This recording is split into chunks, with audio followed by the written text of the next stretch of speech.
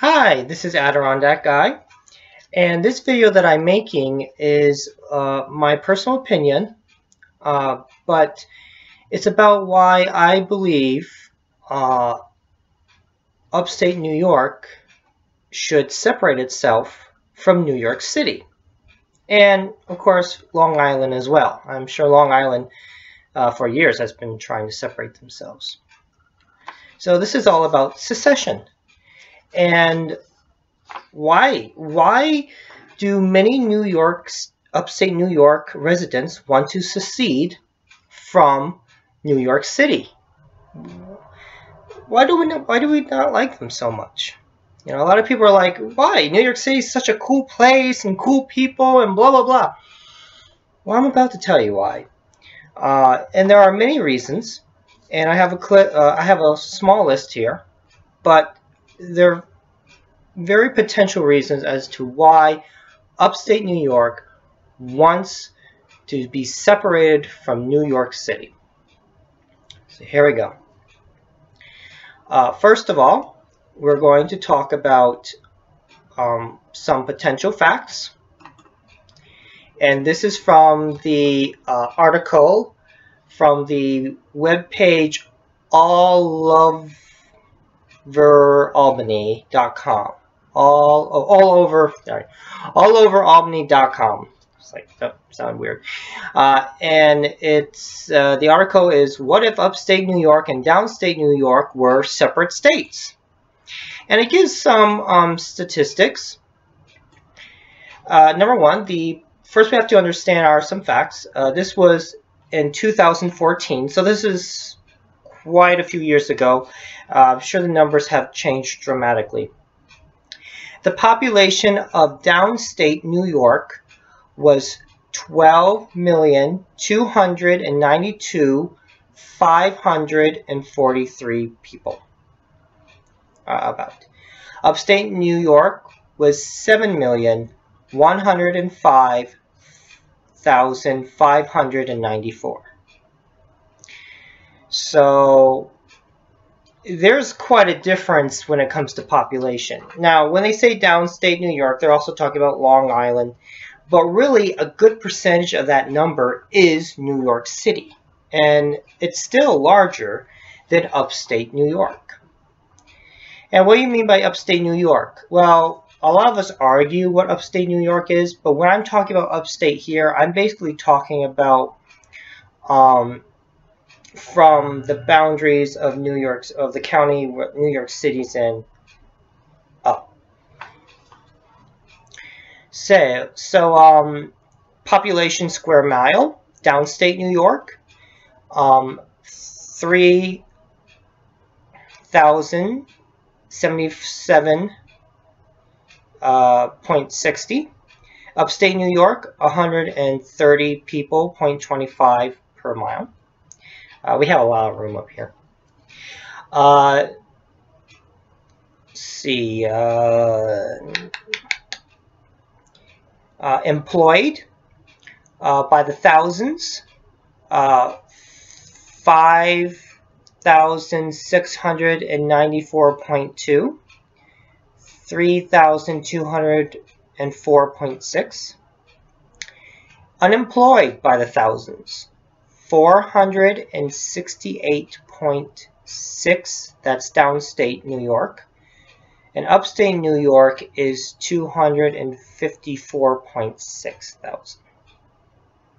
And so both have, for unemployment rate is around 7 point something % of unemployment. So unemployment is about the same, at least that of 2014. So as you can see, downstate New York has quite a large population compared to upstate. And the reason is because we're very mountainous, we're country folks. Most of it is, like I said, woods, farms. We have quite a few cities up here, but still, a large percentage is very mountainous. In fact, we have one of the largest parks in the nation. you call the Adirondack Park, which is why I'm called Adirondack guy. So why do we want to separate? Well, let's begin with, just get out of the way, moral reasons. When you live in the country or in the mountains, your moral views differ a lot than the folks who live in the cities. And I think it has a lot to do with your livelihood, but also I think it also has to do with you become, when you live in the wilderness or when you live off the land, you are more faith driven, and you believe more of a God, of creation, because you're surrounded by it. Now, this is not representing all people in upstate New York, but a good percentage of us are very religious.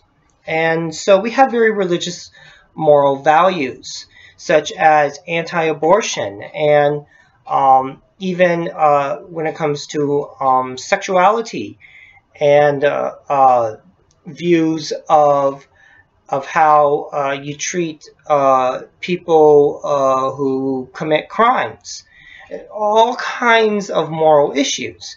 So upstate New York is very, well, you would consider conservative, or even you may want to consider it old-fashioned, but it is the way we think up here. And again, it's not because we are stubborn, it's because of how we live. Now, saying that, this also has an impact on our livelihood. So our livelihood is very different. But, okay, before I get back, we'll go back to moral. So because our morals are very different from the morals of New York City and much of downstate New York, we have a different insight of how we see things. And so how we vote determines on our way of thinking. Our livelihood. In upstate New York, our livelihood is going downhill. And one of the reasons is because of laws being passed. Keep in mind that the people that are voted in to represent New York State are mostly voted by the people from New York City. They are the percentage of the people. They give the percentage of the vote. And so they will vote for people in New York State to represent them. Which means that us people in upstate New York will suffer, because they are going to make laws in New York City that will support them but can harm us. And they have people who represent them who think they know what's best for us up here. And that is not the case. They don't know what's best for us up here. Their views on how we should live is very different on what we believe. And so you have to understand that us people in upstate New York are thinking that these guys in New York City are forcing us to become like them. And you can't do that, because up here, it just doesn't work that way. Even if we become like them, and then their views and lifestyles, we are destroying ourselves, because you can't survive in upstate New York with such viewpoints that they have. Number 3, the Constitution. Now, a lot of people in upstate New York, again, are very conservative views. Keep in mind, it's not all Republicans. I'm not a Republican. I'm actually part of the Conservative Party. But it's also some Democrats up here. You see, again, Democrats, Republicans, whatever party you belong to, a percentage of them up here are very conservative in their views, not because of just decided that they think this way. It's because of their livelihood, the culture, the surrounding of nature, and everything about us makes us and forces us to think this way. But also, it's our reality. It is our truth up here. And when we are being forced to think or live in a different reality, you are actually, again, destroying us. The Constitution has an effect. You see, the Constitution, in our opinion, is meant for everybody. And it's not a living document. The Constitution is a stand-for document that relies on the people to keep it so. The Constitution is to keep the government limited. And among that is the Bill of Rights, which tells of the rights of the people. So this includes many things such as gun rights, such as religious rights, freedom of speech, all this. And the people in New York City have a whole different view and whole different lifestyle than we do. We rely on our guns. We rely on the Constitution as what it actually literally means. It was meant for everybody. And we even believe that even New York City, and what we do believe is New York City should follow the Constitution 100% as much as we should. And as a result, we are very divided on this. So there is a constitutional separation viewpoint. And of course, it's common sense. As I've explained earlier, we the people of upstate New York have a whole different lifestyle, a whole different view. We're a whole different people. It's the same agenda during the American Revolution. We thought the way that we were in the colonies was entirely different than those in Great Britain. And it was the lifestyle. And we weren't treated equally as the people in Great Britain. And we were forced to do things to support Great Britain.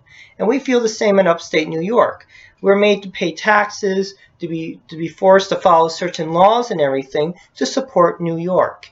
And so we wish to be separated from New York City because that's what all this is for. It's for New York City. Now, a lot of people argue and they say, well, New York City, you know, they're giving you money for your schools, your roads. It's like, yeah, they are. And the reason is because they made these laws on how they should think that our children should be taught. And we have to pay taxes for them for their viewpoints of how our children should be taught. The roads. Actually, the roads is a bad subject to talk about because they stink. But that's a whole nother topic to talk about. But it's like everything else. They say, well, they're giving you money for this. Actually, they're giving us money to pay for their agenda, to brainwash us in our thinking. And it's more than that. People are leaving. Our younger generation is leaving up here. They can't survive. And this can go on and on and on. And again, we blame it all on New York City, and we have good cause to. So that's why, in a short video, why upstate New York wishes to be separated from New York City. And I have a feeling it's going to happen, one form or the other, in one way or the other. Okay, so there you have it, and I hope this was very educational.